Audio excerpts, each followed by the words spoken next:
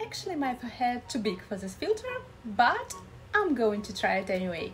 First things first, grab my cream contour. Don't forget to take your time and enjoy the process. Contour really helped me to create an illusion of a smaller forehead. Nose job is my favorite part. Imagine my famous sculpture and a shaping masterpiece. Now I need super light concealer. Apply under the eyes, the center of the forehead and the bridge of the nose. And don't forget about the blush. Blend, blend, blend! Contouring is all about playing with light and shadow to enhance your best features. So don't be afraid to experiment and find what works best for you.